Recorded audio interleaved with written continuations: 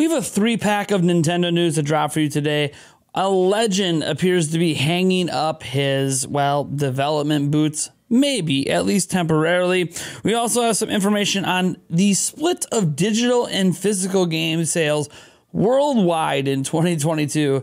And I'm not so sure you guys are going to take this news very well. Also, we have an official update on Joy-Con Drift, a legal update that may or may not affect how Nintendo approaches Joy-Cons and future controllers. So stay tuned right after I let you know about our sponsor today.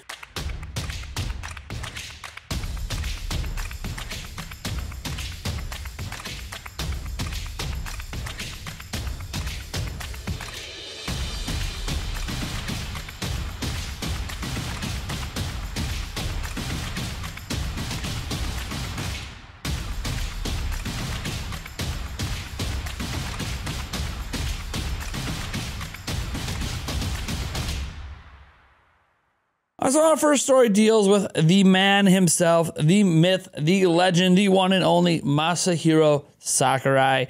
He did an extensive interview around his YouTube channel, and during that interview, he mentioned that he is actually retired, or at least retired for now. He is just 52 years old, but his reasoning was that after making Smash for Wii U, 3DS, and Switch, he spent basically a decade straight in active development without breaks, and he feels like if he keeps up that pace, his life will just pass him by. You know, one of those situations where you wake up one day and you wonder, what the hell have I been doing? I get it. You want to actually enjoy other parts of your life, not just work.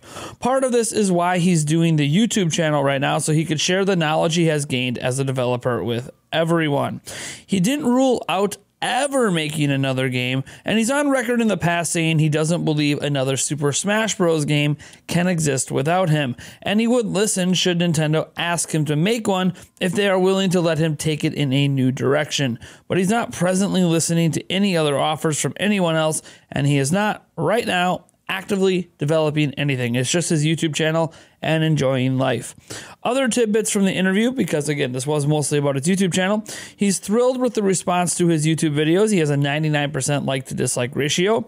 He does read the comments on his videos and is very pleased to see a positive response to every video he puts up.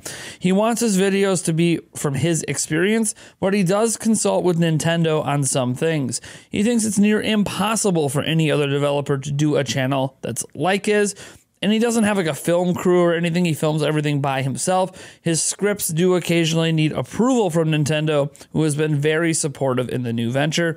He records nonstop through his mistakes, so a little bit behind the scenes on his process, and then he edits out the mistakes before sending the film to a video editor. He will also record all of his own gameplay, or most of it if needed. Cubist also helps with some of the gameplay recording, and 8Forge handles all the translations. He also gives suggestions to Sakurai if a game isn't well known outside of Japan.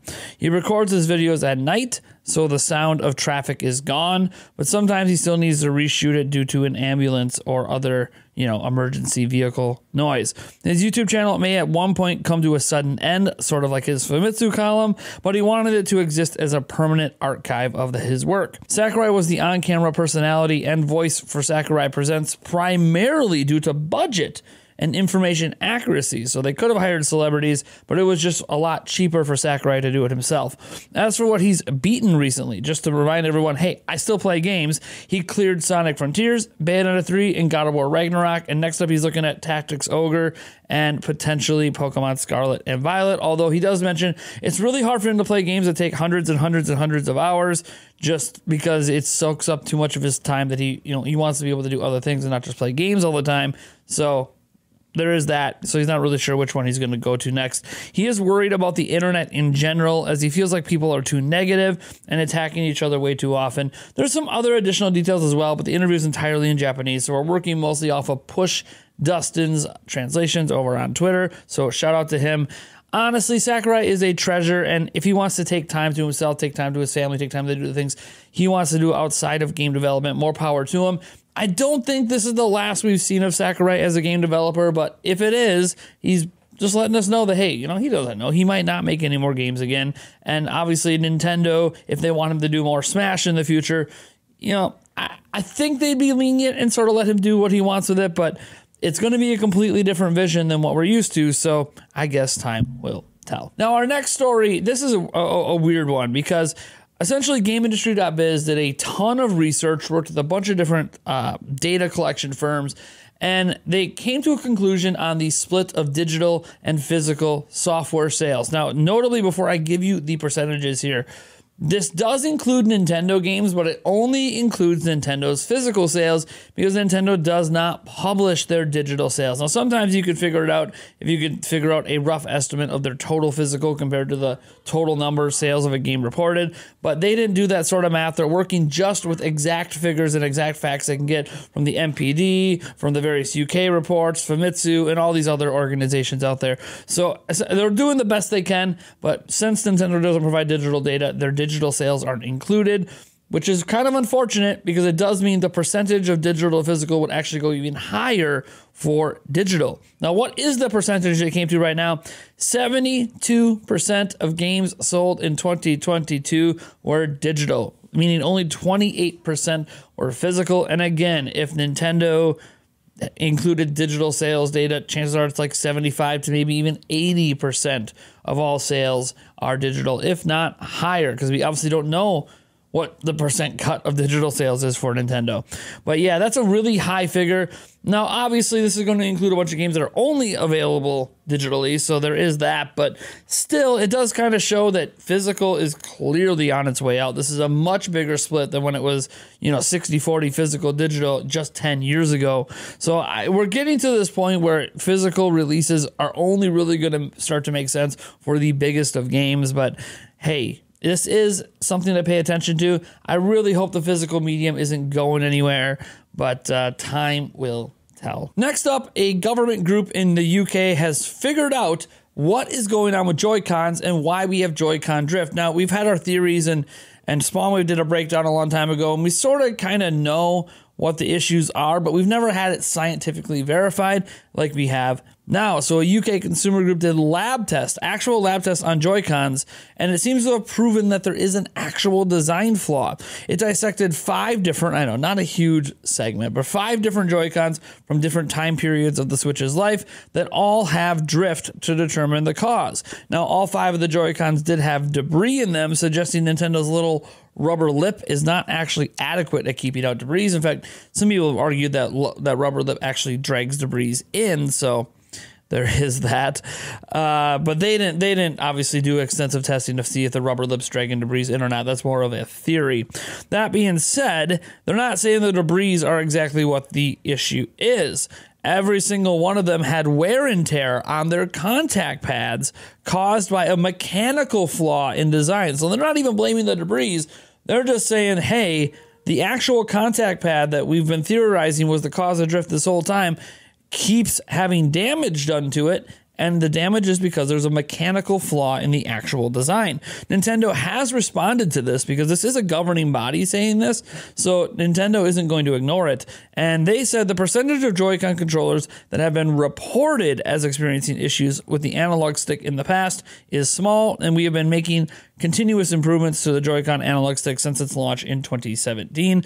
They notably said they had a fundamental change somewhere around the time the Switch OLED came out. I can confirm that I haven't had my OLED Joy-Con drift yet. I've had two sets of them. One of them, the control stick actually broke. It could have been my kids that did that, so that's not a drift issue. But my other set that's like a daily driver hasn't drifted yet, and so take that for what it will. Other Joy-Cons I've had drift really under pretty light use conditions, but so maybe there is some truth to this. Nintendo also said that we expect all our hardware to perform as designed, and if anything falls short of this goal, we always encourage consumers to contact Nintendo customer support, who will be happy to openly and leniently resolve any consumer issues related to the Joy-Con controllers, analog sticks, including in cases where the warranty may no longer apply. This is interesting because they've been doing this in the United States for a while, but other territories, sometimes they'll deny your Joy-Con claim. So maybe now that this report came out in the UK, Nintendo's like, hey, we we know. Okay, like they're not even denying the Joy-Con drift's a thing. They're trying to act like it affects a small percentage of controllers, but they did note they used the very key language in there, reported as experiencing, meaning that there could be a ton of people experiencing drift that just aren't saying anything, just buying new controllers, just stop playing altogether. Nintendo's aware that this is a problem. They just aren't sure how widespread it is, since they don't, have, there's 100+ million of these out there. 200 million plus Joy-Cons. It's not like they have 100 million people claiming drift. So for them, their percentage numbers on the actual repairs probably look tiny in comparison to the total sales of Switch. So that might be where they're getting those figures from. But either way, Nintendo is acknowledging that Joy-Con drift exists. They are acknowledging that this lab test is valid and that they're trying to always improve things. So take that for what it will. I have no idea. If you have a Switch OLED, have your Joy-Con started drifting yet? Because last we checked, when we took apart the stick, it looks like it's the same design, so I can't imagine that it's gotten better, but maybe they're using a stronger metal as an example, because I didn't test metal competition, so that little contact pad could be using a stronger metal, which is much harder to damage. Maybe that's a change they did. Maybe they changed the grade of the plastics and stuff, so maybe they're a bit softer and less likely to scratch. I have no idea what Nintendo has done. Only Nintendo and the manufacturers truly know, but... And our final little bonus story today comes from Digital Foundry's John Linneman. They did a Digital Foundry Direct Weekly. Again, they do this every single week, where they go over a whole bunch of tech stuff from video games all the way to PC components and everything in between. And he brought up something that is very interesting when it comes to Switch Pro or a next generation Switch. What is Nintendo doing? So here's what he said, and I quote, "So I think at one point internally, from what I can understand from talking to different developers, is that there was some sort of mid-generation Switch update planned at one point, and that seems to no longer be happening. And thus, it's pretty clear that whatever they do next is going to be an actual next-generation hardware." Now, when reading that statement, it's important to understand what the facts are and what the opinions are. The facts are that he has talked to a bunch of different developers, and that those developers did know that there was going to be a mid-generation Switch update. It also seems like those developers haven't heard anything from Nintendo on this update in some time, suggesting that it's been canned, and thus his opinion is that whatever Nintendo is doing next is going to be next-generation hardware. This isn't what his developer said. His developer sources didn't tell him, oh, Nintendo's next thing is going to be next generation hardware. They told him that, hey, we know that this was going to be a thing. Not so sure now. Hey, you do with that what you will. And John Linneman gave his professional opinion. So take that for what you will. There's going to be a lot of headlines out there about this. It doesn't really tell us anything. If we're completely honest, it doesn't give us any more information other than, hey, some developers talked about Switch Pro lately, and I guess the opinion is it's not going to come out, but who knows? Anyways, folks, you guys let me know what you think about all these stories down in the comments below. I am Nathaniel Robojans from Nintendo Prime. I hope you really enjoyed this video. If you did, I would appreciate if you drop a like and subscribe to the channel for more Nintendo news, Nintendo facts from our shorts, and more Zelda goodness. I have a Zelda video still dropping later today as well. We're going to be diving into... Is Tears of the Kingdom going to be the darkest Zelda yet? Why or why not? Well, I'm going to get into this because Eiji Anomu himself opened his mouth. All right, guys, we'll catch you later. Bye.